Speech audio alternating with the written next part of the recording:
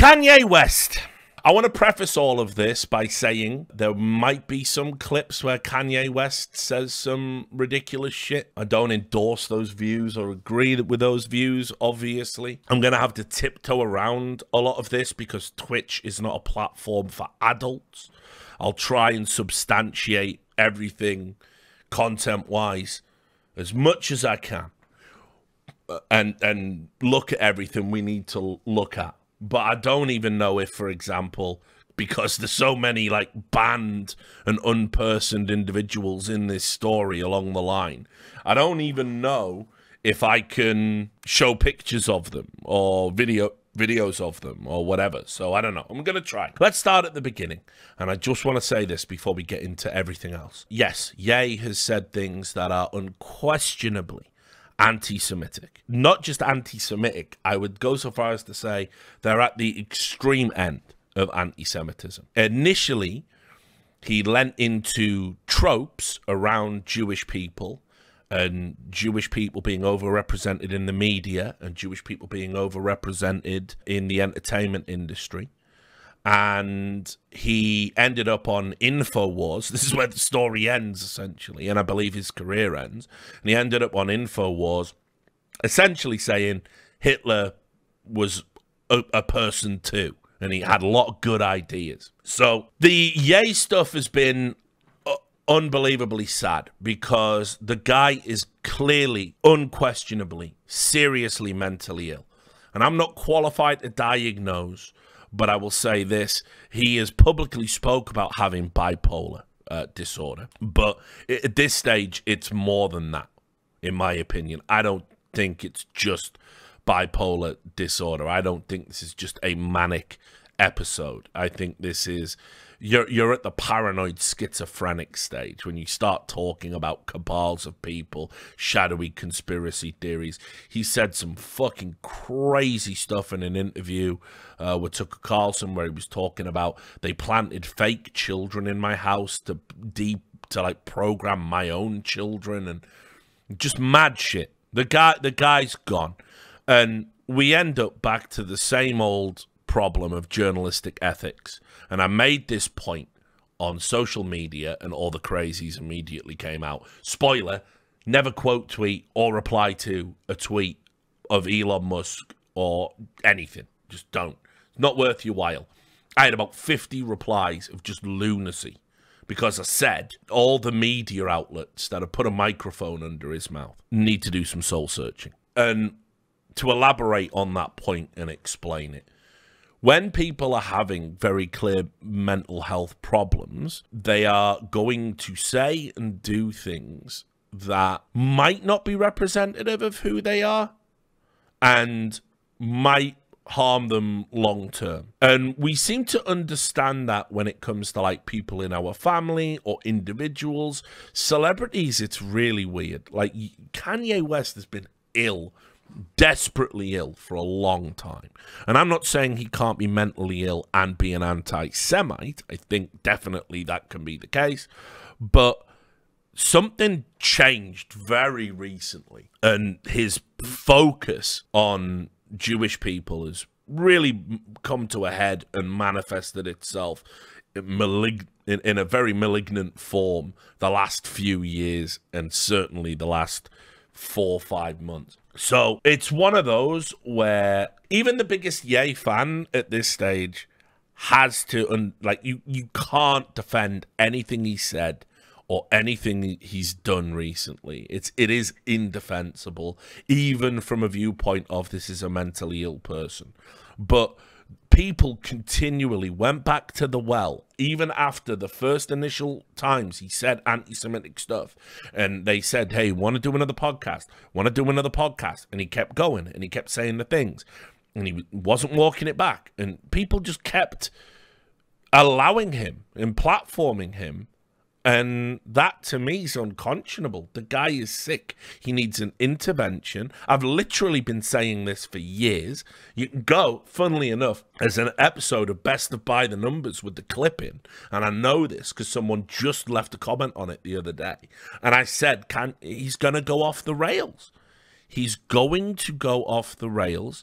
and he needs to be in an institution, and he needs to be receiving medicine until he levels the fuck out. But everyone goes, oh, you know, he's a genius. He self-admittedly doesn't take his medication. He says that. He says he doesn't. You'll find this with a lot of bipolar people. I've known bipolar people, multiple bipolar people. One of the primary things they don't like is the medication that stops you getting manic and stops you getting depressed. Is it levels you out to such a degree when they're giving you strong doses of it that you feel like you're not feeling anything at all. And if you're a creative person, people feel like it dulls their creative muse, and they're not able to get to the parts that they need to in their, you know, psychological landscape to draw the little parts of creativity out to create their best work. People get incredibly frustrated with it. So certainly someone in a creative field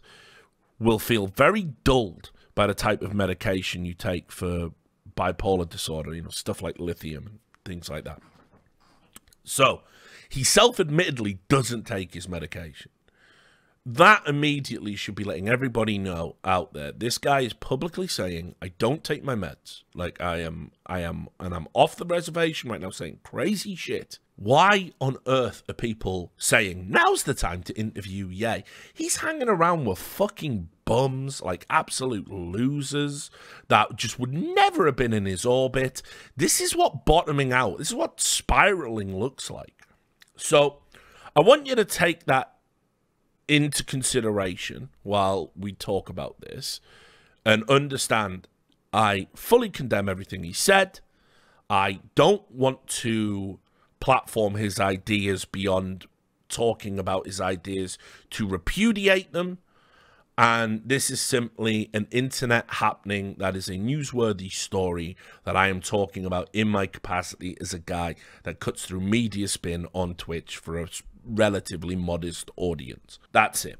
And has to be said because of the world we live in. I know that should all go without saying. Well, there'll also be some history lessons along the way. Because what's really interesting in all of this is so many of the anti-Semitic conspiratorial tropes, if you just knew history, would easily be explained. Like, you just have to go read a book, and it's all there. It's not conspiracy, it's not shadowy cabal. It's like, it's just very obvious why Jewish people are overrepresented in some sectors. It's not mad or insane or controversial to say it. And even with that overrepresentation, like as I said, for example, he was holding up that fucking 4chan meme where it's like, look at all the Jewish executives at these companies. And it's like, okay, now zoom out, look at the industry as a whole, and you realize that even with that overrepresentation, it's still under 20%. So think about that. There's no empirical substance to it. It's just garbage.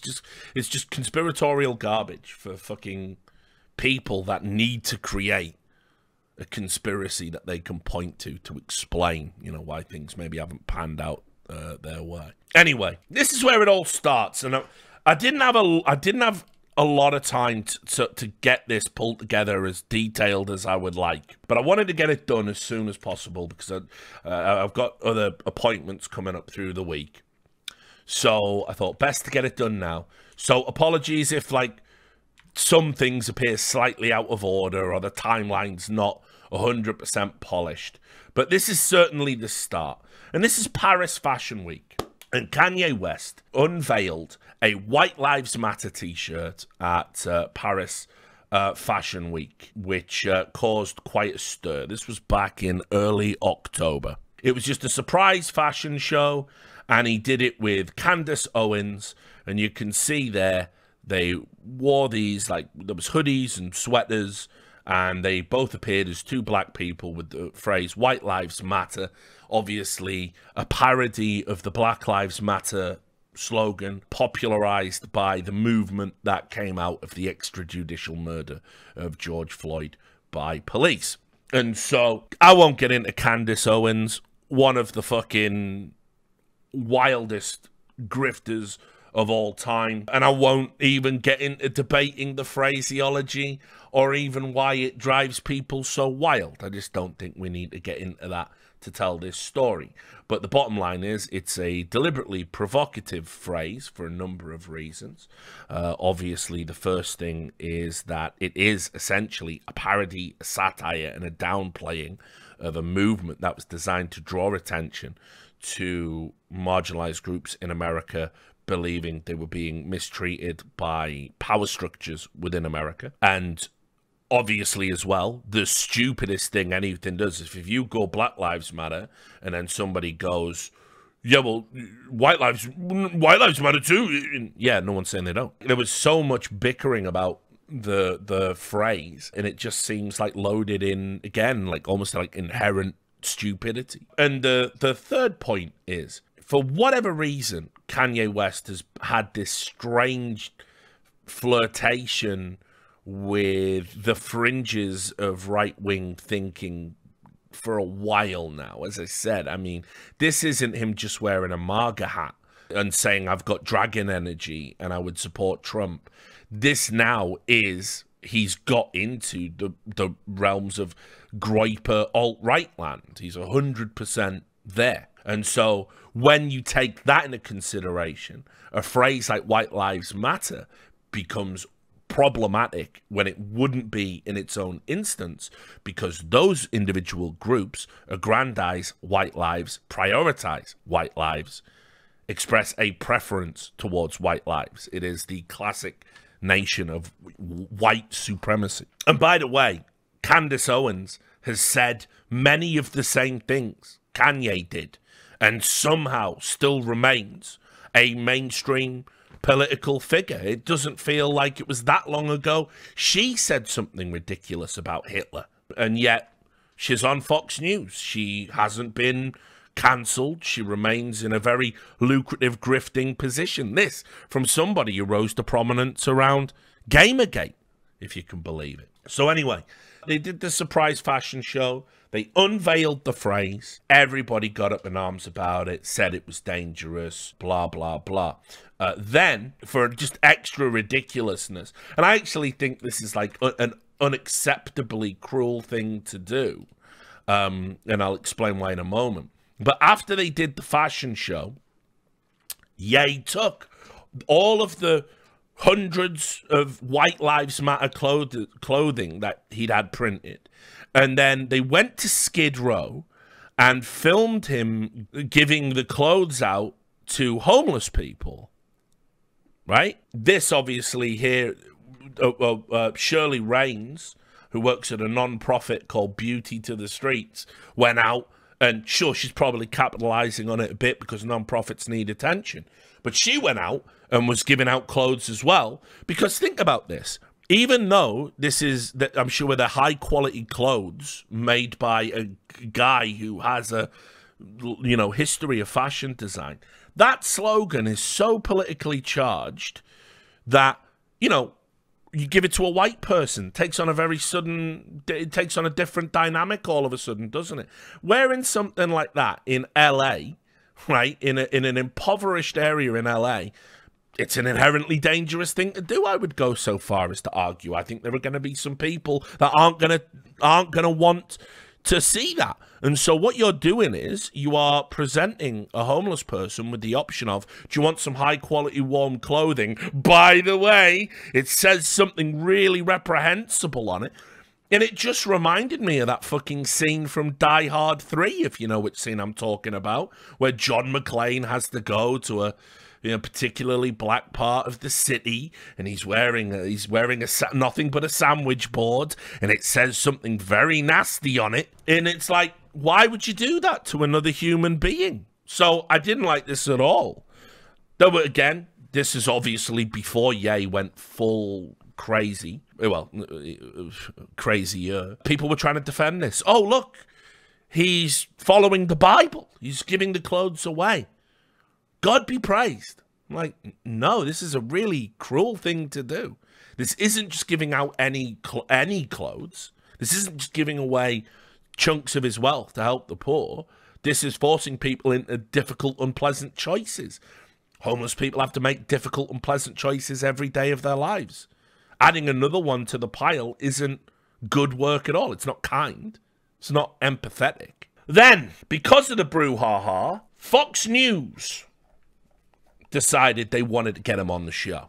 Tucker Carlson tonight, that's the most watched news show on cable news. And as I said, my thoughts on Tucker Carlson are that he'll do 9 shows where it's like, yeah, it's not that bad. Yeah, those people are a bit ridiculous. Yeah, this is something worth talking about.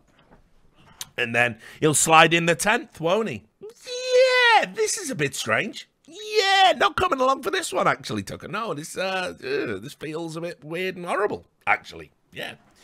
That's just the state of play in the American media landscape. But one thing Republicans love, and one thing Republicans will always love, are eccentric, loud, black Republicans. Black Republicans with prominence and a following. Why? Because it will insulate them against any claims of racism. Now, obviously, accusations of racism, they get thrown around all the time. You're a racist, you're a racist, you're a racist. Oh, but I've got black friends. You can't have black friends. You can't say that. It's the worst excuse ever. You're a racist. You're definitely racist. I've gone through it myself. Again, I find it really hurtful and upsetting to be called that. And I know I'm not that, right? But if you came through the culture wars and you had any presence from 2014 onwards online, you've been called, but you thought some of those Berkeley students were a bit ridiculous, you were a racist. That's it. And so I get that. Not all allegations of racism have substance. But some allegations certainly do. And certainly there are Republicans that are racist and have said outrageous things that you can't even begin to fathom. And so Republicans love to be able to take a black person who follows their ideals and put them front and center. And I said many, many times, that you need to get off the Ye train, because it's going to crash. But Republicans can't, because Ye is not just a Republican, he's a devout Christian. Obviously, the religious right loves that too. He was pro-Trump. Obviously, they're going to love that if they happen to be in the MAGA camp. And he's not just a popular black musician. He's one of the most iconic people on planet Earth. It's fantastic for them. So, just like Brokeback Mountain, I can't quit you, Ye. I can't quit you. And they kept putting him front and center. And I knew where it was going. I knew. Because the guy is unstable. Didn't stop Tucker Carlson interviewing him. Welcome to Tucker Carlson tonight. Kanye West, now known as Ye, is one of the best-selling musical artists in the world. He has also in recent years become a celebrated and very highly paid fashion designer. And of course, for a decade, he was well known to TV audiences as an in-law of the Kardashian family. But it's West's latest incarnation as a kind of Christian evangelist that brought us to his office in Los Angeles today for the interview you're about to see. Days ago, during Fashion Week in Paris, West, accompanied by his friend Candace Owens, unveiled a T-shirt that read simply, "White Lives Matter." The response from the fashion industry and international media was instantaneous and uniform. Shock, horror, rage. "There is no excuse for this," thundered the New York Times. "West is legitimizing extremism," shrieked Rolling Stone, etc., etc. What was strikingly missing from the coverage, however, was any explanation for why West did this. What was the T-shirt about? No one seemed to think to ask him, much less to listen to what he had to say. Instead, the enemies of his ideas dismissed West, as they have for years, as mentally ill. Too crazy to take seriously. Look away, ignore him. He's a mental patient. There's nothing to see here. But is West crazy? You can judge for yourself if you watch what we're about to show you. He has his own ideas, we can say that. Creative people tend to. That's why they're artists, not actuaries. His free-form social media posts give the impression of a man channeling his rawest emotions right onto Instagram. The effect can be jarring, and is often used as ammunition against him in the battle for influence over the minds of America's young people, and that battle is intense. But crazy? That was not our conclusion. In fact, we've rarely heard a man speak so honestly and so movingly about what he believes. But again, You can judge for yourself. Here it is. So you just came from Paris Fashion Week. You just landed, and you have a lanyard still on from it, and there's a photograph on it. What is that? It's a photograph of a baby's ultrasound. Why is that? And that you designed that? Yes. Why? What does that mean? It just represents life. I'm pro-life. Boy, so you wear it on a badge. What kind of... We'll leave it there. You can go and watch the whole thing if you really want to see something sad and unsettling. You can tell, I think, just from his demeanor and the intonation in his voice, like, it's just not okay. It's not so much about what he's saying, although, as we'll get to later, it certainly becomes that. But what was going on in this Tucker Carlson interview was really interesting. They interviewed him for 2 hours. They disseminated the interview in like chunks. They played it across the Tucker Carlson Tonight, back to back, 2 nights. But then it turned out that they actually redacted parts of the interview. They selectively edited out crazy things he said and anti-Semitic things he said. And remember, at the end of this, Tucker Carlson came out and said, he appeared to me absolutely perfectly sane. Kind of like a parallel with the whole Fetterman thing over on the left. So the full raw video footage of the interview eventually leaked.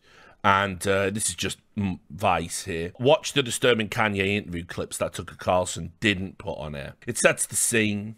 And I'll read you some of the quotes. Fox News recently aired a 2-part interview between Tucker Carlson and Ye, the artist formerly known as Kanye West. Motherboard has obtained portions of the interview that were edited out of the final broadcast. Motherboard is the tech vertical for Vice. These include numerous anti-Semitic sentiments from Ye, a strange and lengthy digression about fake children he claimed were planted in his house to manipulate his own children, and a statement he's vaccinated against COVID-19. Carlson used the interview, which was presented as a piece of landmark television, to hit on a few of Fox News' favourite boogeymen, with Ye's enthusiastic participation, the Clintons, former President Obama, COVID restrictions, and of course, the Kardashians. But what the Tucker Carlson team chose to leave out is just as revealing. In the version of the interview that made it to air, Ye described what he said was pressure not to support Donald Trump when the latter was a candidate, called the singer Lizzo clinically unhealthy for her weight, and tried to explain his decision to appear at Paris Fashion Week with conservative pundit Candace Owens in matching White Lives Matter shirts. Carlson praised the interview as interesting, deep, provocative, and aired nearly 2 full hours of it over the course of 2 nights.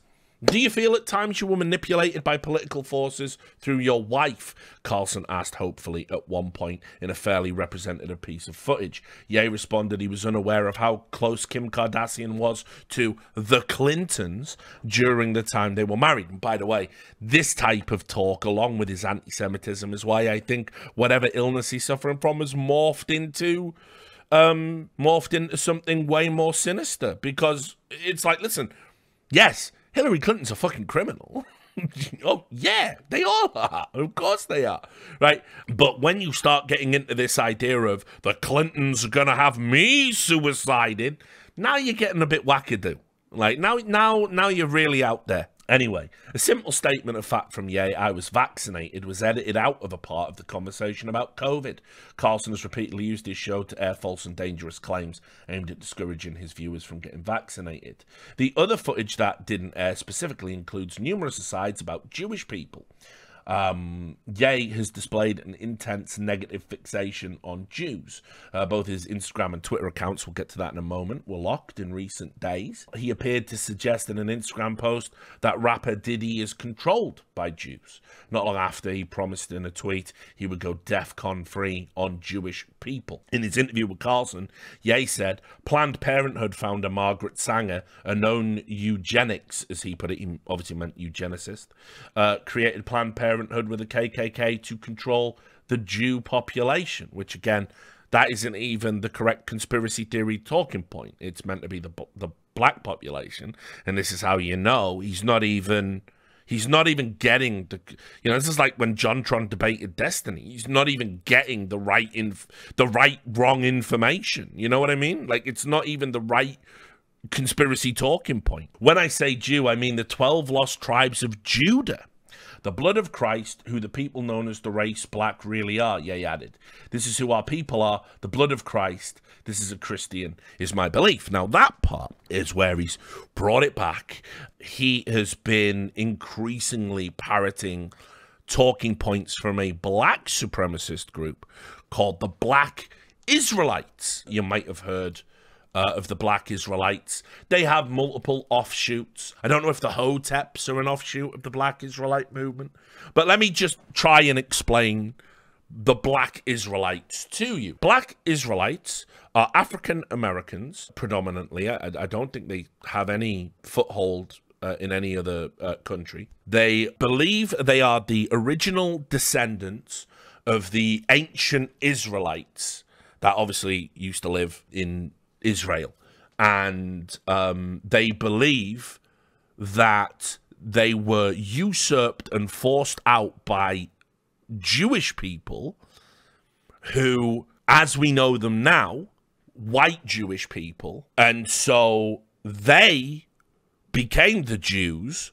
as we know Jewish people, but they stole the territory and that denomination from black people. And actually, true Jewish people are black. Now, there's other aspects to this. I don't think the Black Israelites are the people that believe in Yaqub. I think that's something else. Let me just get that. I think that's Nation of Islam, right? Nation of Islam is the Yaqubian people. So, just to explain that, because there's Black Israelites, there's Hoteps, and there's the Nation of Islam. The Nation of Islam believe that all humans were black historically, and then a mad scientist who has a massive head. I'll show you. That's Yaqub, right? That's Yaqub. The Nation of Islam believes that Yaqub, who's a super genius scientist, decided to create life, and he created the white man. But the white person was possessed by a devil, and so we conspired against the creators, and we essentially were able to overthrow them and proliferate, and we unleashed all the evils on the world because of Yaqub's hubris. But Nation of Islam and Black Israelites, while they have some nominally similar ideas, they're not the same, and neither are the Hoteps, just so you know. So anyway, there has been a recent sort of debate about the Black Israelite movement, because obviously Kyrie Irving linked to a movie, a supposed documentary. I don't even know if I can say the title, but you'll be able to find it. It's got the word Hebrews in it. He linked to a documentary which is distributed on Amazon, and along with the movie, the books of the movie are distributed on Amazon as well. And he just tweeted it out and said you should watch this. And then obviously in that documentary was Holocaust denial. And so Kyrie Irving was asked, do you recant this statement? Do you want to apologize? And he said, I just tweeted a link to something that's being sold on Amazon. And so he got suspended for 10 games. So the Black Israelite movement, the idea that black people are the original Jews, this has actually been picked up. There's also some other musical artists, not as big as Ye. I believe there was a hip-hop song released called Ye Did Nothing Wrong, which obviously this is pre the InfoWars meltdown, but still a yikes ultimately. And that's where we are. Now, the real story at this point is Fox edited this out. They edited this out. They edited out his claims about being a Jew and the Black Israelites. Anything that crossed the line, they took it out. There was another one here. He said, Ye used a strange metaphor when talking about black people judging one another, telling Carson, think about us judging each other on how white we could talk would be like, you know, a Jewish person judging another Jewish person on how good they danced or something. I mean, that's probably like a bad example, and people are going to get mad at that shit. A few moments later, he added, I probably want to edit that out. At another point, when complaining that his children are going to school that celebrates Kwanzaa, and again, Kwanzaa is an American-created equivalent of Christmas that was brought about by displaced Africans in America. It's relatively new. I think it's only a few decades old. But anyway, Kwanzaa. I prefer my kids' new Hanukkah than Kwanzaa. At least it will come with some financial engineering. And this, of course, relates to the idea that Jewish people are somehow in charge of the financial system. Fox cut that out too. So, as I said, the story here is Fox deceptively edited this out and then had Tucker Carlson say, yeah, he's such I'm such an enlightening guy, so interesting and informed and totally lucid, and the shit libs have the nerve to say he's crazy.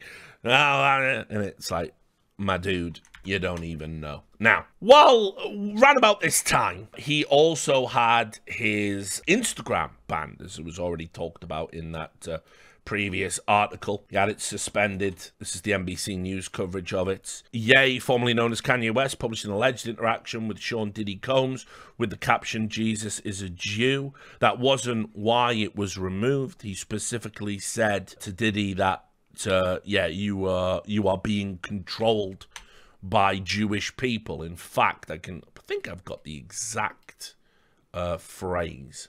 Yeah, he said, "This ain't a game. I'ma use you as an example to show the Jewish people that told you to call me, that no one can threaten or influence me. I told you this is war. Now gone get you some business." That's what he said. And that was removed. Then, this is where things start to accelerate, and probably people should have been, hang on a minute, I'm a bit sleepy tonight. But when I wake up, I'm going DEFCON 3, because he didn't realize the term is DEFCON. DEFCON obviously being the term for military response on a scale of 1 to 5. I'm going to go DEFCON 3 on, and then in capitals, Jewish people.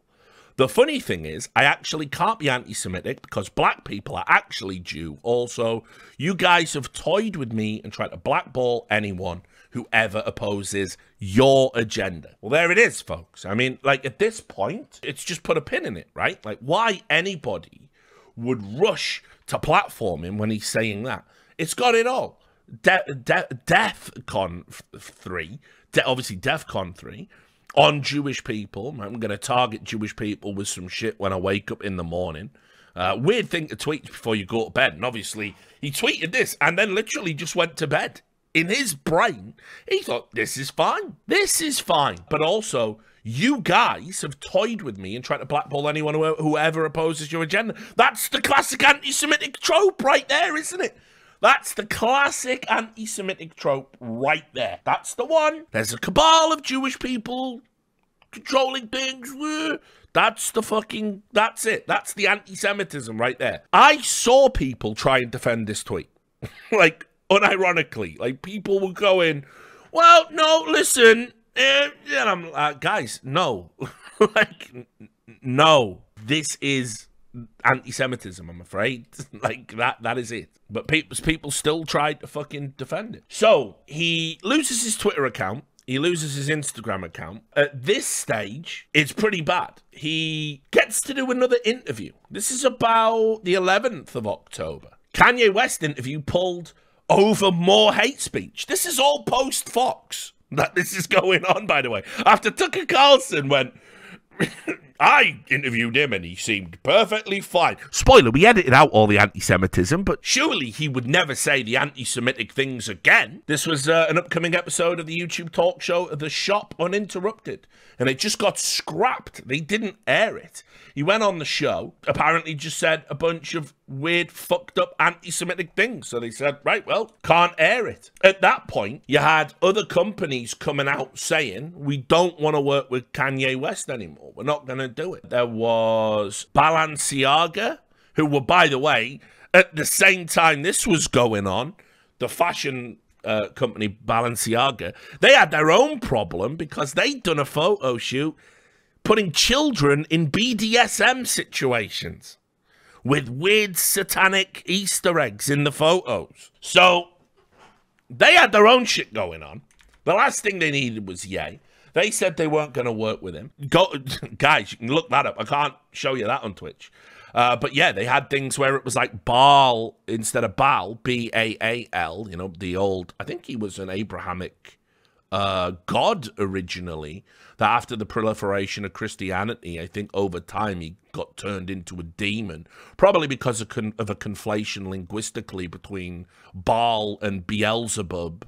But anyway, he's now widely considered a demon, Baal. But they had on like police tape, do not cross type stuff in these scenes, in this photo shoot, Balenciaga, like alluding to demonic possession. But anyway, whatever, you know. I'm actually, yeah, I'm being pretty tame in terms of describing what was there. You can go look it up for yourself. But anyway, they were like, can't fuck with Ye no more.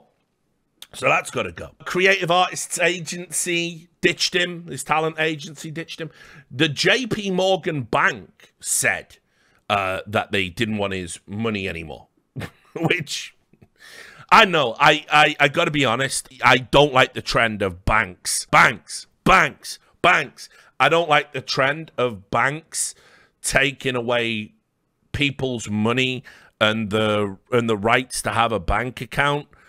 Because if you're not going to do it for Epstein, if you're going to take Epstein money, then you've kind of set your stall out that all money's acceptable. So, I don't know. But anyway, JP Morgan ditched him. And Gap was the other one. Gap ditched him as well. Now, at this time, Adidas, or Adidas, as we always said Adidas in the UK, but Americans say Adidas. Don't know what Germans say. I think Germans say it like we do, but whatever. They were under loads and loads and loads of pressure to push back over this stuff and make a statement, because they were obviously doing his sneakers. And it was a huge deal when that partnership was announced. And obviously, it's a German company. It's a German company that, don't want to break it to you, might have its own dubious past in terms of the foundational aspects of it. And in the end, yeah, they pieced the fuck out and they said, well, we just can't do it. So this is the report here on the BBC. Clothing giant Adidas has cut ties with rapper Ye, known as Kanye West, saying it does not tolerate anti-Semitism and any other sort of hate speech. The Adidas Yeezy brand, in collaboration with Mr. West, was put under review after he showed a White Lives Matter t-shirt design at Paris Fashion Week. Days later, the rapper posted anti-Semitic comments on his Twitter account. His products will be pulled from sale with immediate effect. The sportswear brand has previously said the Yeezy brand collaboration with Ye was one of the most successful in the company's history. Cutting the partnership means Adidas will make a net loss of £217 million in 2022 as a result. In a statement on Tuesday, Adidas wrote, Adidas does not tolerate anti-Semitism and any other sort of hate speech. Ye's recent comments and actions have been unacceptable, hateful, and dangerous, and they violate the company's values of diversity, inclusion, mutual respect, and fairness. All gone. Proving that it continued to be a manic episode or worse, he then turned up at Skechers, unannounced and uninvited, demanding to speak to the president of the company to pitch his Yeezys to them. The shoe brand Skechers claims it had to escort Ye from its corporate offices in Los Angeles after he showed up unannounced and uninvited. The firm added it had no intention of working with the rapper and designer. The brand said, we condemn his recent divisive remarks and do not tolerate anti-Semitism or any other form of hate speech. We again stress that West showed up unannounced and uninvited. And this isn't the first time he's pulled something like this. Like, obviously, when he was reputed to be having financial problems, and I believe it got so bad, people were speculating if he was going to file for bankruptcy. That was when he did that really weird, fucked up pitch to Zuckerberg of Facebook, where he was like, just wrote synergy on a piece of paper, you know, some other buzzwords, and didn't even explain what the product was. Just give me some money, essentially, and I'll make Facebook amazing or something. I don't know. But these are the acts of a desperately ill person. And a person, as you'll see, clearly in free fall and about to get exploited. Next up, just all these weird podcast appearances that were coming. Like, I don't know why anyone is wanting to, like, interview him at this time. This is Variety here. He went on the Revolt TV's Drink Champs and just said a bunch of fucked up shit. The host of it, Victor, said, I made a mistake doing the Kanye interview. I could come out here and say this was Kanye's thing and that's it. And guess what? People will forgive me and I could get away with it. But that's not what I'm doing. I feel like I failed my people. I called the Breakfast Club because I wanted to apologize. I want to be honest. I support freedom of speech. I support anybody not being censored. But I do not support anybody being hurt. I did not realize that his statements made on the show were so hurtful. You have to realize that it was the first 5 minutes of the show. Like, when he walked in, he told my producer that if we stop filming at any point, he'll walk out. I didn't want a Birdman moment like when he walked out, so I wanted to let the man speak. And I believe on that podcast, he said some really unpalatable things about George Floyd. Then you had the Lex Friedman podcast, was another podcast, and just a needlessly hostile response from Ye. They said Lex Friedman grilled him. That's not how I would characterize it, but Lex was in a fucking bad spot. Now, listen, I'm not going to go so far as to say I sympathize with Lex Friedman on this. People having him on the show at this point fucked up. They fucked up for two reasons. They fucked up because he's mentally ill. They fucked up because the shit he's saying is outrageous and unacceptable. And if you platform that, it comes at a cost. So Lex asked him what I thought was a pretty soft question. He simply asked him, do you have someone in your life to call you out on your bullshit? And obviously what he means by that is, you're going through a divorce, you separated, you know, it seems that your entourage has changed drastically. I can also tell you firsthand about how damaging having a loved one with serious mental health problems can be. It is so draining. It is wearing on the relationship. When somebody is seriously mentally ill, you know they're ill and you're trying to care for them. But the nature of a serious mental illness can make it absolutely incredibly difficult because essentially you can't explain to them you're ill. You know, in a lot of instances, they're going to just behave in the way they're going to behave. And it's frustrating, it's hurtful, it's, you know, it's emotional. And a lot of people in your life, they're not along for that ride. I mean, like, you might think you've got special people in your life, but let me tell you, if you ever get terminally ill to the point where it's undignifying, or mentally ill to the point it is very difficult to be around you, you will very rapidly realize how many people actually do give a shit. I'm talking about change your diaper levels of love. I'm talking about talk you down off a ledge when you're threatening to kill yourself for the fucking 12th time that month kind of love. I'm talking about that. And you don't get much of that. You get a handful of it in your life if you're lucky. And so I feel very sorry for the people in Ye's life that have had to kind of let him go and are watching this from a distance. I think Kim must have had the patience of a saint. I think probably lots of his friends that have since peaced out. And now it seems especially sad because he's surrounded by yes men and people who will exploit him and people who want to ride on his coattails, and they don't, and bad actors who don't care about the things he's saying. They just want to get to be part of the Ye spotlight, part of the Ye show.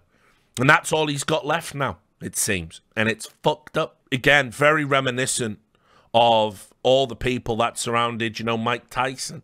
Just the worst people imaginable, just absolute scum, all just looking to exploit a troubled person. But Lex simply said, do you have anyone left to call you on your bullshit? And Ye said, what's my bullshit?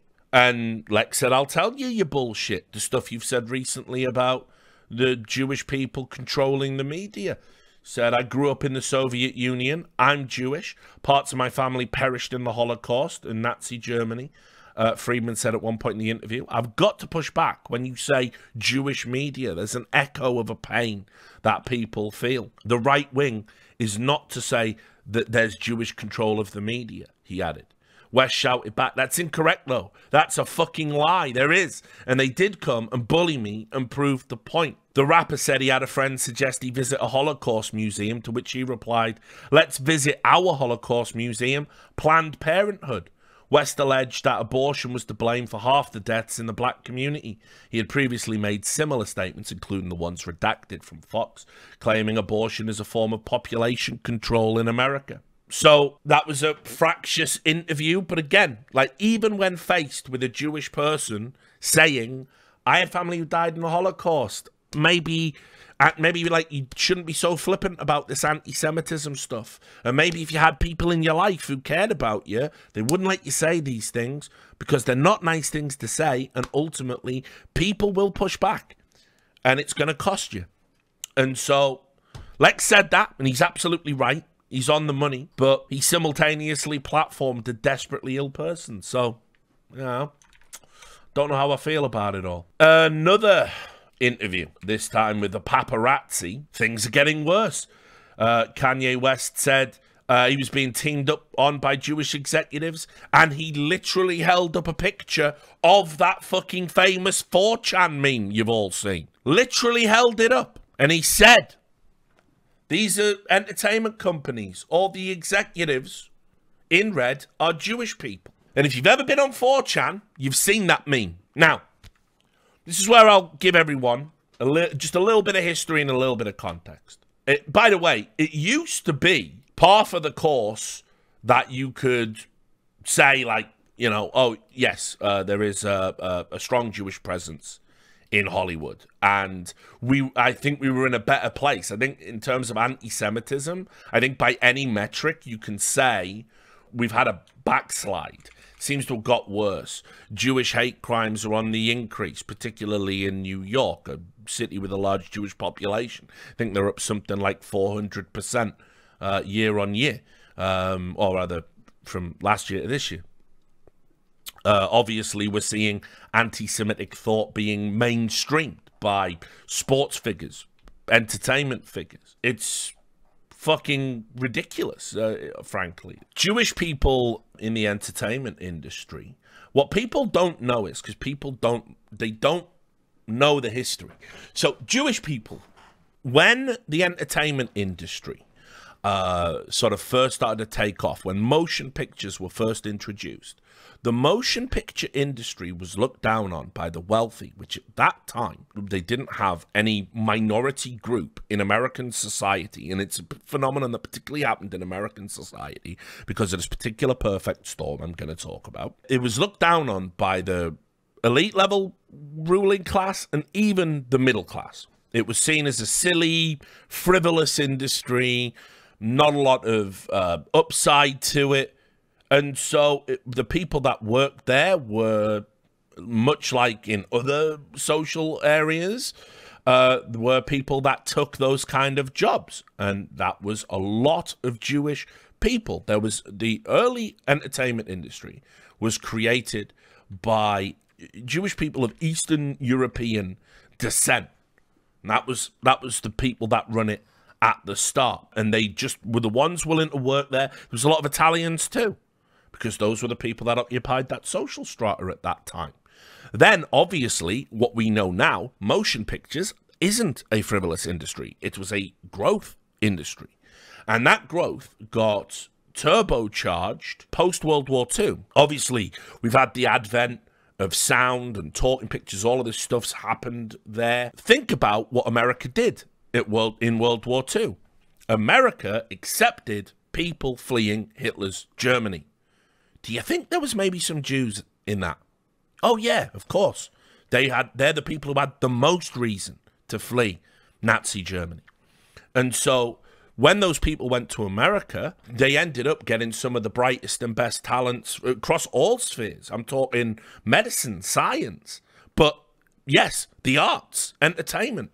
It wasn't just Jewish people. There was a lot of German people that were politically opposed to Hitler that fled to America, and they were typically, you know, wealthy, well-educated. They had particular skill sets, and so they went out there. And musicians, composers, there was a ton of like German composers that come in and did music for the early motion pictures. So obviously it gets turbocharged at that time. Effectively, you had an industry where other established American industries didn't welcome Jewish people. They were looked down upon in the society. Then you had this one industry where Jewish people weren't just welcome, they were essentially in charge. And yes, over time, it got an overrepresentation of Jewish people. But as I said earlier, right, it's an overrepresentation based on the fact that Jewish people are 0.2%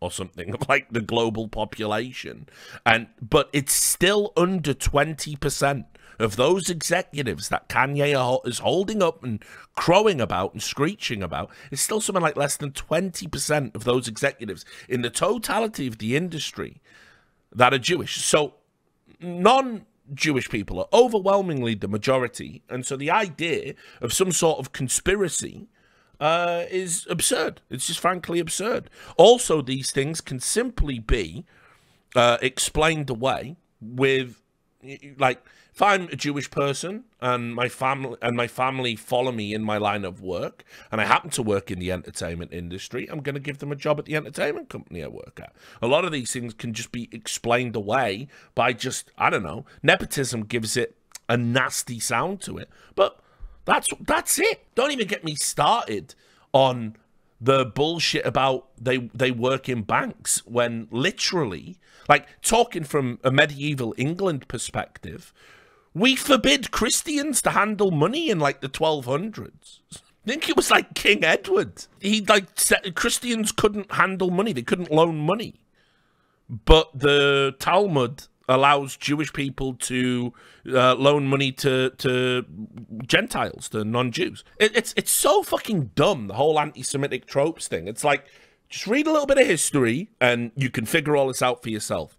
Don't get a meme on fucking 4chan and think it's gonna inform you about, you know, why Jewish people have historically flourished in certain industries.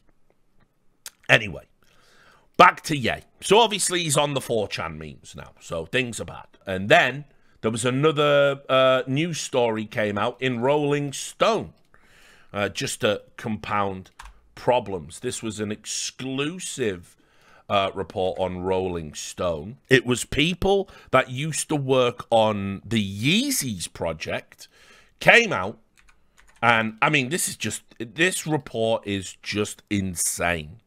Kanye West used porn, bullying, and mind games to control his staff. Former Yeezy team members claim West showed them explicit images of Kim Kardashian and used fear and manipulation to assert dominance. A scathing open letter to Adidas, I'm going to keep saying it right, claims execs turned their moral compasses off.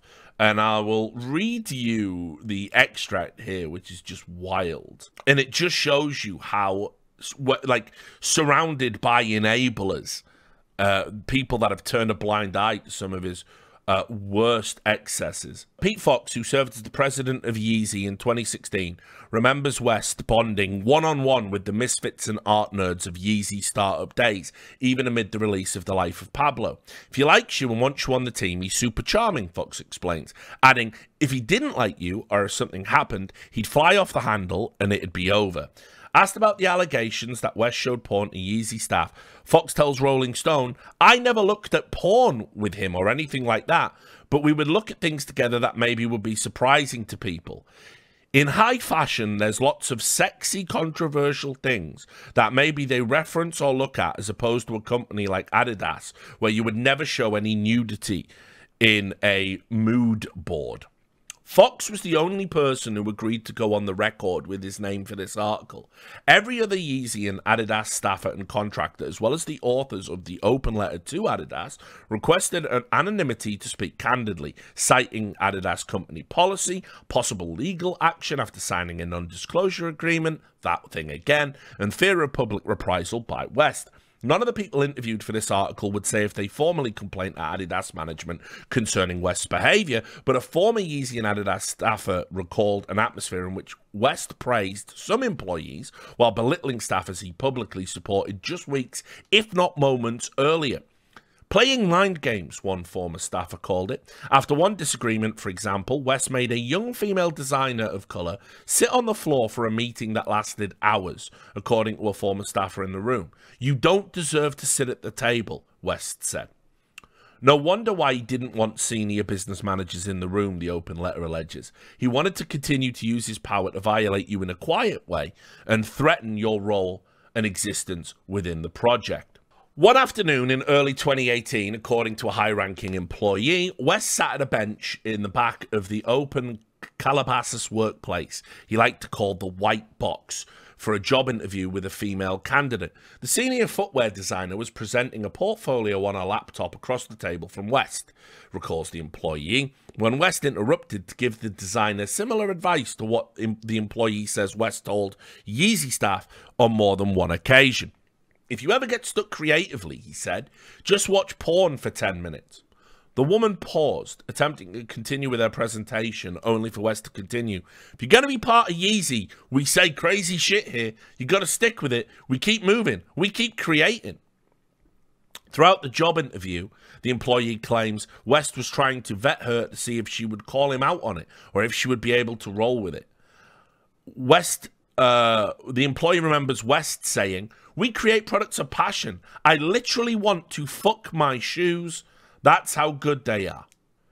Another former staffer said the footwear design team had all but forgotten about one new model of Yeezys, then received a text from West that said, "We really need this shoe to be done because all I think about is Kim's ass and this shoe." So you can dig into that. It's a long one. It's a roller coaster for sure. Then it also came out that he'd paid a settlement to one of those staff from this project. And here it is, folks. Here's what everybody knew anyway. He paid a settlement to a former employee who alleged he praised Hitler and Nazis during business meetings. Legal documents show. Ye paid a settlement to a former employee who alleged that he had used anti-Semitic language in the workplace, according to documents reviewed by NBC News. In addition, 6 people who have worked with Ye or witnessed him in professional settings over the past 5 years said they heard him praise Adolf Hitler or mention conspiracy theories about Jewish people. 3 of them are former employees or collaborators, and they said they recalled multiple instances of Ye using anti-Semitic language. The 3 other people said they recalled a 2018 incident in which Ye went on an anti-Semitic tirade in an interview at TMZ's offices. Their accounts, as well as the settlement, suggest that Ye has used such language for years, in more instances than previously known to the public, well before his recent anti-Semitic comments online and in interviews came to light, resulting in his losing a wave of business. Ryder Ripps, a conceptual artist who worked with Ye on and off from 2014 to 2018, said he recalled multiple times when Ye spoke positively about Hitler and the Nazis or mentioned anti-Jewish conspiracies during meetings in the summer and fall of 2018. Ripps, who is Jewish, said he didn't push back against Ye's comments at the time, but thought they didn't seem that dangerous. After Ye's most recent waiver statements, however, Ripps said he sees things differently. "This is dangerous and disgusting and actually violent," he said. With this pattern that's happening, and with the doubling down and tripling down on all of this, it's pretty obvious that there is some kind of disgusting, hate-filled, strange Nazi obsession. So I want to give you a bit of trivia, because I don't think people remember this. Now, also, by the way, spoiler, I've never been a Kanye West fan. I've never liked his music. I think he's one of the most overrated musicians of all time. I've said this repeatedly. Like, the only thing Ye ever did that I kind of fucked with ever was when he did that post-Hurricane Katrina call out to George Bush, who is a fucking vile war criminal that should be in prison. But anyway, he was so wildly popular and wildly famous, you would always get these stories. You would always hear stories about him. So back in 2018, there was an actual story, and you can Google this. He released an album called Ye, right? In 2018. Ye. Now, he's called Ye now, isn't he? He's changed his name. Not Kanye West anymore. He's just Ye. He's become Ye. The album's Ye. Everything's Ye. But the story that went around was that Ye didn't want to call the album Ye. He wanted to call the album Hitler. That was the working title that he had for it. He was wanted to release an album called Hitler after he'd read Mein Kampf. And that was in 2018. And again, Google it, look it up. I know these things sound ridiculous, but this is real life. This is really happening. And like all these idiots now, like all these, you know, fucking Tucker Carlsons and all these people, I can't believe, anti-Semitic. It's been there for years. Everybody knows about it. It's not new. You can probably dig up stuff from like 2015 as well. Anyway, now we get to the real crazy shit. I woke up on November 26th. I do my usual. I'm a cup of coffee. Let's have a look what's been happening overnight on Twitter. Get the news feed. Start picking through the bullshit. Where do I need to be? How do I get myself correct? And I saw a video, and it was Ye, and he was in an airport. And next to him was the Groyper gremlin, Nick Fuentes. I looked at it. I thought, nah, that's edited. That's a joke because he said these anti-Semitic things. And we all know Nick Fuentes is obviously an anti-Semite that's been, you know, deplatformed for his anti-Semitism. And he claims he's on a no-fly list. But like everything else out his mouth, that's probably bullshit. So, nah, that can't be real. But there it was again. And there it was again. And there it was again. And everyone was talking about it. And then, apparently, they were off to Mar-a-Lago to see Donald Trump. Ye was off to see his friend with a new friend. And I was like, this cannot be happening. This is the worst thing ever, actually. Like, this is the Axios report about it. Trump talks with a white nationalist, Nick Fuentes, at Mar-a-Lago. Now, I don't want to misrepresent Nick Fuentes, as I wouldn't misrepresent anyone. But what I will say is, things I've seen and heard him say. He is a Holocaust denier. He is definitely anti-Semitic. He denies that he is a white supremacist. But I distinctly remember him using racial epithets and denigrating black people on a stream. And obviously, he is probably the most notable figure in the self-styled Groyper movement. And so, obviously, is probably best known for the debates he's had with Destiny. Maybe for, like, the more normie audience. Anyway, he was with Ye. So, right, unquestionably now, all you have to do to talk to Ye is be an anti-Semite. That's it. That's the secret handshake to get into Ye's inner circle. Frightening, shocking. How anybody, by the way, could sort of at this juncture defend. People were still trying. Well, you know, he's just maybe he doesn't know all the things Nick Fuentes said, and maybe he's just like talking to people of different views. I'm like, guys, this is all indefensible, guys. It's only going to make you look bad, and it's only going to get worse. So they then go to see Trump, and Trump lets them in. If there is ever any doubt that Trump, all of you dickheads who were saying he's been playing five-dimensional Jenga the whole time, he's a moron. He's a moron. Ye, one of the most toxic assets at this time, turns up with possibly one of the only other people, you know, a full, dyed-in-the-wall, anti-Semite, white supremacist Groyper, and you let him in, and you have dinner with him. Are you fucking stupid? The midterms tell you Trump is already on the ropes. And if you want to know more, and yet he's declared that he'll run for president in 2024 and ahead of the midterms to get some political capital off that, and then do no campaigning whatsoever. But here's the reality, right? Here's what's going on. If you go and look at the data in swing voters, there was a study, people who identify as swing voters, and they analysed 40,000 of them, and they asked them how they felt about DeSantis and Trump. And it was overwhelmingly negative towards Trump. The data just was people, swing voters can't have anything to do with him, and they don't feel they can vote Republican while Trump is the prospective nominee, right? Meanwhile, DeSantis, huge gains in swing voters. Remember, just won a fucking purple state by like 20 points. Trump's done. Trump will not even be the nominee in 2024. Take that to the bank. If he keeps going and going and going and demanding fealty and all this, GOP will fall in line with the Dems and the January 6th committee, and they'll do everything they can to preclude him from running for office, just to get rid of the headache.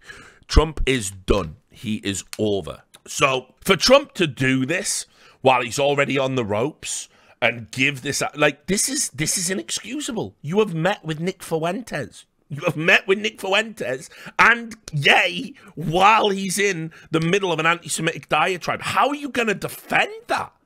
How can you ever defend that? Forget even if you're secretly kind of cool with it all. The fucking optics of this, you fucking clown. But this is what I mean. Trump never was smart. That was the one thing he wasn't. He just cut through a lot of bullshit. The way Axios do their write-ups, for those that don't know, is they give you the facts. It's a good way to get, it's a good publication. It's biased like all the others, of course, but it's a good way to get the facts and the you know, the whys, why it's important, all of that stuff in just a nice, easily digestible format. So you can see here, Trump had direct engagement with a man labeled a white supremacist by the Justice Department 1 week after declaring his 2024 candidacy. It's likely to draw renewed outrage. Fuentes, who frequently promotes racist and anti-Semitic conspiracy theories, have been spotted with Ye at Mar-a-Lago, but reports erroneously suggest that he did not have dinner with the former president. It turns out he did. Kanye West very much wanted to visit Mar-a-Lago. Our dinner meeting was intended to be Ye and me only, but he arrived with a guest whom I'd never met and knew nothing about, Trump said in a statement. By the way, at that point, maybe don't let them in. Maybe say, not now, Ye. A Trump spokesman did not provide comment on additional reporting about the dinner. And this is, as we'll get to, what Fuentes says. A source familiar with the dinner conversation told Axios that Trump seemed very taken with Fuentes, impressed that the 24-year-old was able to rattle off statistics. I wonder which statistics he was rattling off, and recall speeches dating back to his 2016 campaign. Paraphrasing the conversation, the source said Fuentes told the president he preferred him to be authentic, and that Trump seemed scripted and unlike himself during his recent 2024 campaign announcement speech. Trump responded, "You like it better when I just speak off the cuff," the source said. Fuentes replied that he did, calling Trump an amazing president when he was unrestrained. There was a lot of fawning back and forth, the source said. Fuentes told Trump that he represented a side of Trump's base that was disappointed with his the worst side, with his newly cautious approach, especially with what some far-right activists view as the lack of support for those charged in the January the 6th Capitol attack. And by the way, you will notice people said this is all garbage and Fuentes is lying and probably didn't even have the balls to speak to Trump. Trump released a video saying, guys, in the January 6th attacks, don't worry, I'm going to come and get you out and we're going to overturn this injustice. He literally said it a few days after this. It tallies up with what the source is saying. I'm as skeptical of anonymous sourcing when it comes to Trump as anyone. But it syncs up. Trump didn't disagree with Fuentes, but said he has advisors who want him to read off teleprompters and be more presidential. Notably, Trump referred to himself as a politician, which he's been loath to do in the past. Fuentes also told Trump that he would crush potential 2024 Republican rivals in a primary, including the Florida governor, Ron DeSantis. Trump asked for Fuentes' opinion on other candidates as well. Trump at one point turned to Ye and said, "I really like this guy. He gets me," according to the source, and that should terrify everyone. To be honest, I don't believe the president knew who the hell Fuentes was, the source said. Trump asked if Fuentes was on social media, such as Truth Social. Yeah, everyone's on Truth. The former president's alternative to Twitter. Fuentes told Trump that he was on Truth Social, but he'd been banned from the social media platform Getter because Trump advised that Jason Miller, the CEO of the company, wasn't a fan of his. Trump's asked whether it was because Fuentes was on the fringe of his supporter base. The source said Fuentes acknowledged that he was, saying he's one of those people who got banned from everything. So there you have it. Trump meeting with Nick Fuentes and Ye in some sort of anti-Semitic cauldron. And then it's like a game of shithouse bingo. Milo Yiannopoulos claims he set up Fuentes' dinner to make Trump's life miserable. The right-wing provocateur says he helped arrange for a white supremacist to attend dinner with Trump and Kanye West. Right? Now, as we're going to get to, Milo Yiannopoulos has returned from the internet exile and has paired up with Nick Fuentes. And what Milo was doing, by the way, if you can believe this, Milo, who, when I knew him personally, was one of the most flaming homosexuals I've ever met in my life, one of the most flamboyant gay men I've ever met, was running a gay conversion center. Like, now, we're going to have to talk about this because there's probably videos on my YouTube channel and clips and stuff where I've talked about Milo. Because, spoiler, just to make my life fucking crazy, I did get headhunted by Milo. I did end up spending 7 months working at Breitbart in the tech section. This might be news to some of you. Most of you already know this. I did a video explaining why I went there. And I wanted to talk about this at some point. I was maybe going to hit Destiny up and talk about it on his stream, since everything's coming full circle in the end of days. But anyway, if you go back to like 2015, when I was there, you probably find me saying things like, Milo never said anything racist around me and stuff. And he never did. I want to make that abundantly clear. There was nothing ever to suggest he was a racist that I saw directly. He was edgy, cheeky. He said transphobic things I used to argue about with him tooth and nail, but never anything racist, never anything anti-Semitic. He was still posing as being half Jewish, something he subsequently said was a lie the whole time. It was just a way for him to avoid being called anti-Semitic, apparently.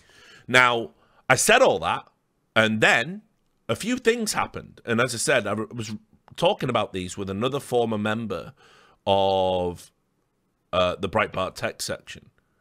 Because, I mean, you can't even imagine what a cross to bear it is to have worked there and to be associated with these people now. And what we should have done, what I realized is I was there when Ben Shapiro worked there. And when he left, we all should have gone out the door. We all should have followed him out. And we wouldn't be in this position we're all in now. But anyway, the first thing that happened was BuzzFeed published a bunch of leaked fucking emails where Milo was talking about the alt-right, and which he'd always vehemently told me, listen, the lefties are doing that thing where they're co-opting a phrase and saying that the alt-right are racist, and this is what it really means. There's some truth to the fact that the alt-right as a term didn't always mean what it means, but it's very clear what it means and what it meant and what it became and sort of morphed into. And they were still using it, right? So there was that. All of the stuff with Bannon, Steve Bannon, who, no love lost for him. But then after that, there was a leaked video of Milo, and he was out drinking with Richard Spencer, an actual Nazi. A man who doesn't shy away from that label of being called that. And he was drinking with him. And Milo was singing. And Richard Spencer was doing the Roman salute, the Nazi salute. And everyone thought it was hilarious, all the people there. And that video came out. And I'm like, well, that's that. I've never publicly spoke about this aspect of it. Because obviously it's just like, let sleeping dogs lie. He was unpersoned and good. And that was the end of it. But, like, what a piece of shit. Like, what a fucking piece of shit. First of all, used all of the people he recruited on that fucking tech section saying it would never get into that. And that he wasn't that. And obviously, later we'd find out he was. Like, why you even go and associate with the likes of Richard Spencer, I don't know. Then obviously as well, lied about his entire identity the entire time to the point where I don't even know who the fuck he is. I never did. He's just a bullshit artist. He's just a con man, just a fucking charlatan. And quite clearly now, I heard a clip. He was being interviewed by Roosh, brilliant, A Meeting of Minds, and he said that he was never Jewish, and he even said that there was a certain type of Jew that he would happily see killed. And it's there. It's a clip of him saying effectively that. I'm paraphrasing. Khan Destroyer says, Milo, would you acknowledge that the Jews have an evolutionary survival strategy of subverting civilizations and see white man as their racial competitors? I will tell you that I have been a student of E. Michael Jones for some time, that I have read Kevin MacDonald, that I have familiar with all the literature on this subject. I have a great deal of sympathy for some of these arguments, but a lot of it also seems deeply ridiculous to me.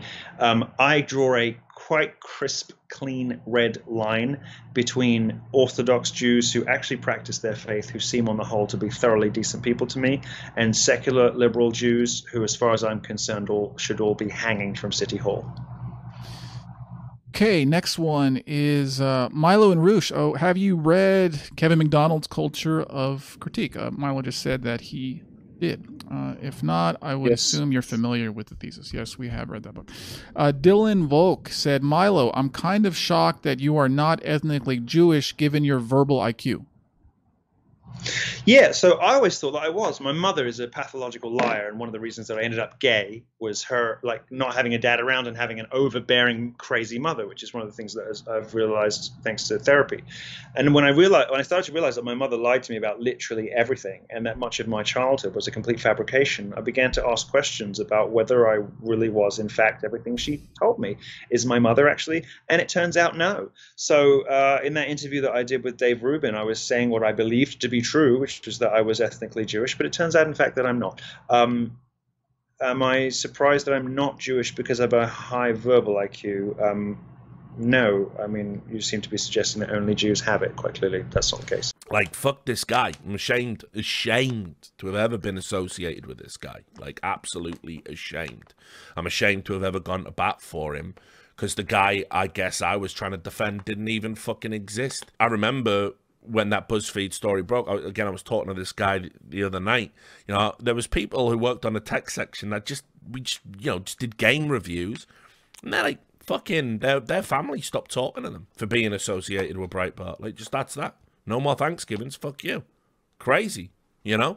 And like Milo put us all, like, obviously we're all adults. We all made a choice to go and work there. But you have to understand, you know, if you knew the Breitbart that was like, you know, Andrew Breitbart's Breitbart, which is the one I sort of knew vaguely about as a British person, you would never have thought that people like Milo would be the people they then turned out to be. I mean, Breitbart historically has been very pro-Israel, for example. They've got an office in Israel. To have employed like a fucking virulent anti-Semite and like just a thoroughly awful person is like shameful for any publication, let alone one that's already questionable because it publishes fucking, you know, climate change, fucking denial garbage and all sorts of other bullshit. So when I saw all this come up again, and we'll get back to the news story, I thought it was absolutely important, because it's not anything I've ever done, to like, you know, essentially disavow and say, like, listen, you can be wrong about stuff in your life and you just gotta own up to it. I've talked before, I've said I regret working at Breitbart, but now it's like, it's worse than that. Because this person, like, he's back. It's not like, he's not just some, like, comedic eccentric I knew in the past. He's back and he's doing reprehensible shit and saying reprehensible things again. And he's unbelievably close to, you know, political power and influence. Fuck that guy. Like, fuck him. He fucked everybody over. He's full of shit. He's a fucking liar. His views are fucking despicable. So, yeah, you know, like 100%. Anyway, so Milo Yiannopoulos and Nick Fuentes are working together as political operatives with Ye. And for what? To what end? Well, after Mar-a-Lago, he decided that he would run for president with Milo Yiannopoulos and Nick Fuentes running his campaign. I can't... The things that I'm talking about, guys. Like, for fuck's sake, Kanye West announced his 2024 presidential bid. Rapper Kanye West has said he intends to run for president in 2024 despite facing several scandals over his recent behavior. One of the fucking wild stories that came out of the meeting in Mar-a-Lago is he asked Trump to be his vice president. As if Trump would ever acquiesce to anybody. Like, yeah, it is. He claimed he asked Donald Trump to be his running mate. West previously ran for president in 2020, but that campaign flopped, attracting just 70,000 votes. Yeah, you all forgot about that, didn't you? You all forgot about, yeah. His latest claims came in a video posted after West was spotted at Trump's Mar-a-Lago golf club earlier, accompanied by Nick Fuentes, a prominent white nationalist. West said his request for a running mate left the former president and recently launched his own re-election campaign most perturbed. In a video titled Mar-a-Lago Debrief, West claimed Trump started basically screaming at me at the table, telling me I'm going to lose. Has that ever worked for anyone in history? When he ran for president in 2020, he announced his campaign so late he couldn't appear on the ballot in at least 6 states.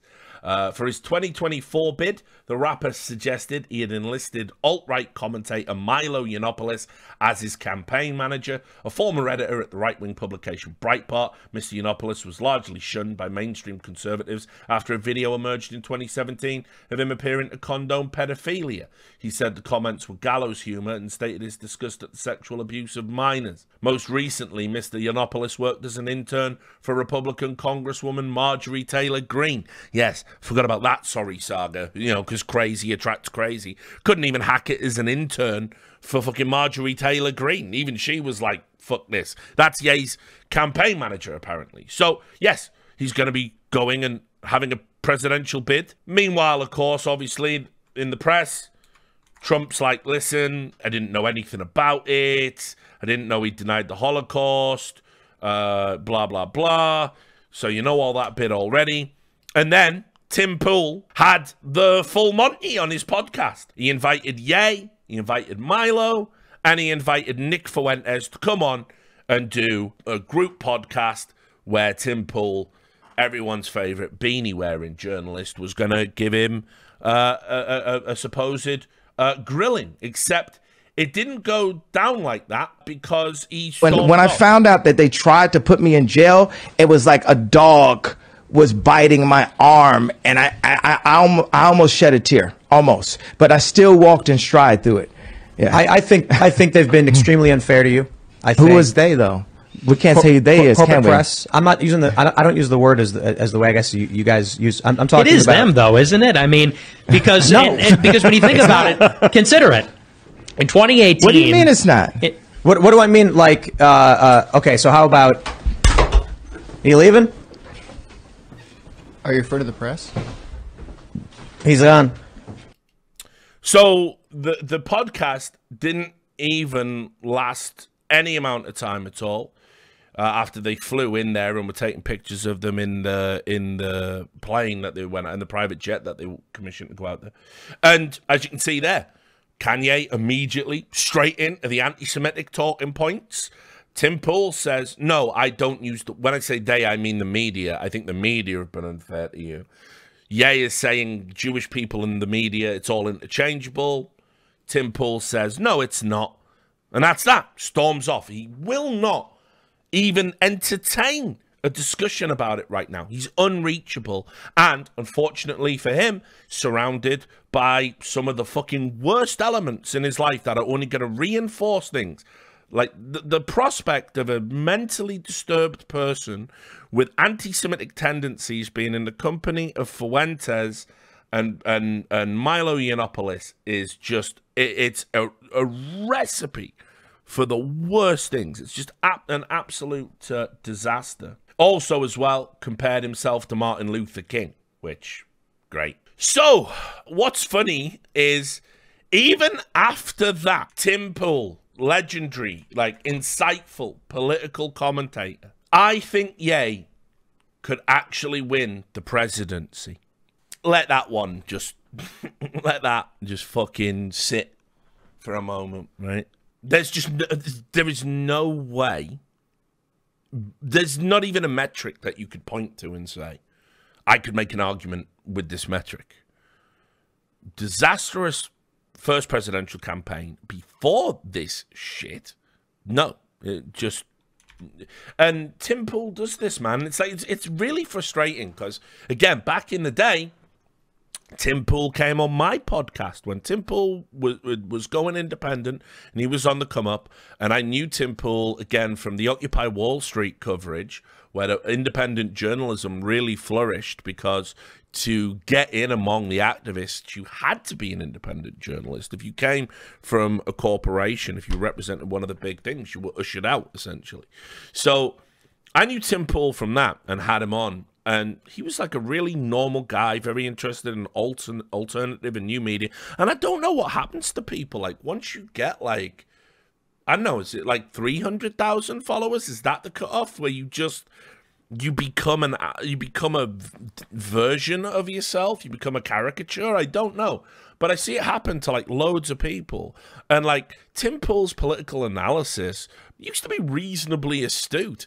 Somewhere around the time in I don't know, like 2018 maybe, when he was screaming about civil war, we're definitely gonna have a civil war, that was when it was just like, dude, like, is that fucking hat on too tight or something? I don't know what's going on, bro, because it's like, that is not an accurate reading of things. You know, he was doing InfoWars stuff, he was promoting Prepper, Doomsday Prepper, fucking shelter stuff. It's like, I just don't get it. It's like, I think he's an intelligent dude. I think he's a successful dude. I think he's done some great content. But I don't know if there's like some Curse of the Richard Lewis podcast or Curse of the Richard Lewis Association I'm not aware of. But he's off the fucking deep end. And he was another fucking one of these YouTubers, content creators in their own little bubble, talking about how there was going to be a red tsunami in the midterms, when anybody, again, looking at the data, it's all out there. Pollsters can be wrong, but you can get in amongst multiple polling data, different types of polls, different types of surveys. You can get boots on the ground reporting from local newspapers, talking about what's going on down the polling stations, and just read it and make informed opinions about likely outcomes. You can never predict the future with 100% accuracy, but you can make smart predictions. Anyway, he was one of the red tsunami guys. And now to say this, well, yay. To win, he could win the presidency, is one of the most absurd fucking takes I think I've ever seen. Anyway, you get to that fateful day that Tim Pool said that, and well, I don't even know if I can play the clips. Like, I just don't know the rules. I'll have Griff edit them in. He went on InfoWars. Okay, he turned up, and this is how you know you're in for a fucking good time, looking like this.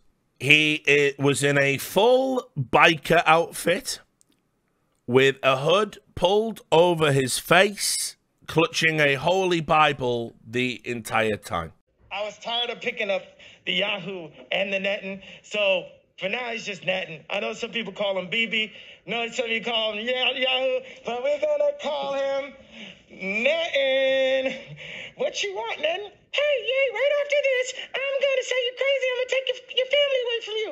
We're not done with you yet. You cannot cause free thought. We have to control the history books. We have to control the banks, and we have to go and kill people. Also, we're in the pedophilia. So, and in a little while, hopefully you're going to take the mask off, because is this actually yay here? But the things he said during this broadcast were just beyond the pale. So much so, even Alex Jones couldn't believe it. He visibly winced at what he was saying. He said crazy things. Yeah, we've got to stop dissing the Nazis. I've said it, the most Nazi-like activities I've seen, and the Nazis, in my view, were thugs that shook people down, did a lot of really bad things. But they did good things too. We're gonna stop dissing the Nazis all the time. Okay, we're gonna get to that. I don't. He said he loved Hitler. That was another thing he said. He said he loved all people, including Hitler. You're not a Nazi. You don't deserve to be called that and demonized. Well, I see good things about Hitler also. I love everyone, and Jewish people are not going to tell me you can love, us, and you can love what we're doing to you with the contracts, and you can love what we're pushing with the pornography. But this guy that invented highways, invented the very microphone that I use as a musician, you can't say out loud that this person ever did anything good, and I'm done with that. I'm done with the classifications. Every human being has something of value that they brought to the table, especially Hitler. And that was brought up. Alex Jones, unfortunately, teed him up to say it, because Alex Jones said, people are criticizing you. You're not Hitler. You're not a Nazi. Spoiler, Alex. He's been repeatedly saying anti-Semitic things for approximately 4 years. At this point, you can certainly say he's an anti-Semite. And the bottom line is, everybody had to come out, and they were like, you know what? This is it. This is the end. Kim.com said it. There was some other, entrepreneurial types said it. They just basically said, look, this is just beyond the pale. This is where it has to be shut down now at this point. And so it filtered back onto Twitter, and he started tweeting about it. Now, he'd already done some pretty provocative tweets because Elon Musk unbanned him. And this was one of the things that people got, a bit upset about. They were like, Elon's not taking us seriously. He's unbanning dangerous people. He's unbanning Ye. And you can see here, when Kanye West was unbanned, provocatively, he tweeted, shalom. First testing, seeing my Twitter is unblocked. Shalom. So just to goad everybody into doing that. He did that rather. Then he started tweeting. He started letting Alex Jones was filmed on InfoWars, tweeting from his account. Alex Jones was obviously banned on Twitter. That's a violation of the TOS. Then on top of that, he tweeted, and I'll be able to bring the picture up in the YouTube video. He tweeted a Star of David and a swastika combined. He took a Star of David and put a swastika in the middle and tweeted it out. And so at this point, Elon Musk tweeted him and said, all the while, by the way, while Ye was doing this, he was tweeting out, love, love, love, I love everyone, I love Jews, all of this stuff, but tweeting, swastikas. And then Elon Musk said, sorry, you have gone too far. This is not love. And Ye tweeted that out. Basically said, go on then, you're going to have to suspend me. And so he posted that picture of Elon Musk topless at the beach, fat, mooby, and tweeted that out and said, let this be my last tweet. And Elon Musk said, yes, let it be your last tweet. And then he was banned. Now, somewhere in all of this, by the way, he also was going to buy everyone's favorite social media platform, Parler, to sort of offset the fact that he'd been essentially banned from Twitter, saw it all coming. But not even Parler want to sell. They're like, look, it's just in the interests of both parties that we don't actually go ahead with this deal. So he's not getting Parler. He's not getting anything. He's been banned off Twitter. He's essentially unpersoned. And that is where we arrive up to the present day, where Ye's career looks to be in absolute tatters. The presidential run, he'll probably still go ahead with it. He's going to piss all his money up away. And no doubt Milo, and who's got a history of just taking money and running with it and spending other people's money, that's essentially how he got to where he is. And Fuentes, who just can't believe, he was streaming to 300 people on fucking D Live, and now he's next to Kanye West. meeting Donald Trump, these people are going to take all his money and piss it all up against the wall and waste all of his fucking time, and they're going to just have a bunch of fucking anecdotes. It's just fucking stupid and horrible and awful. And Ye, other than the illness, has only got himself to blame. I got to say, he also, when he was on InfoWars, he did try to insult Ben Shapiro, and he got the joke wrong. He fucked it up. Because, again, I don't think he's the brightest guy to begin with. But he wanted to say the only exercise Ben Shapiro does is picking up shekels. That was the fucking joke he made. But he forgot to say shekels and said shackles instead. He got it wrong. Ben Shapiro, despite the abuse he was getting, basically said, look, Ye is clearly suffering from a mental breakdown. It's an act of cruelty to have him on the air at this point. He needs treatment, not a spotlight, which I thought was very gracious of him to sort of say that in light of the anti-Semitic abuse that he directly threw at him. But of course, not everyone was as gracious. The Iron Sheik said, Kanye West, fuck you, fuck the Nazis, fuck yourself forever. You are the jabroni of the earth. And so let's all hear it for the Iron Sheik. So, there you go. That is the downfall of Ye. Just as some final thoughts to wrap it up. I've tried to cover as much of it as possible. As you can see, probably a bit slipshod in some areas, and no doubt people will correct me when we get down into the YouTube comments when the video is kind of edited and put together. But yes, he's a desperately ill person. Yes, he's surrounded by some of the worst people imaginable that are going to exploit him. But equally, he said things that you have to be held accountable for, and that accountability is going to look very bad. I don't know where his career is going to go from here. I can't see any American corporate clothing lines wanting to work with him anytime soon. I think that boat has sailed. I don't even know right now who would want to kind of, you know, represent him as a talent agent. I don't know who would want to put out an album recorded by him. Lord knows what kind of album he would record while he's in this fucking state. I can't even begin to imagine.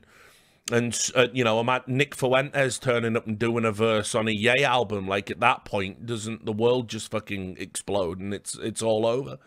But it's you know, it's only going one way. There's no coming back from where the position he's put himself in, and the only way it's going to change, and the only way there's ever going to be any way back to grace, is going to be if he gets the help he needs, gets the medication he needs, levels the fuck out, and comes back and basically apologizes and starts to atone. I'm sure as a man of faith, he will appreciate that fucking road to Damascus moment. But there you go. Just a terrible, terrible time. And that is that. That's everything you need to know about from Ye to Nay. Well, Ye's got his mask. He's a superhero. But I represent the bad guys. David Icke's little reptoids. So, now your enemy's in here hosting the show with you, Ye. We got Nick Fuentes, one of my best buddies. He works for us, does a really good job. He's over there with us. Oh, now he's turning to Alex Jones. So what are we going to do here? Ye,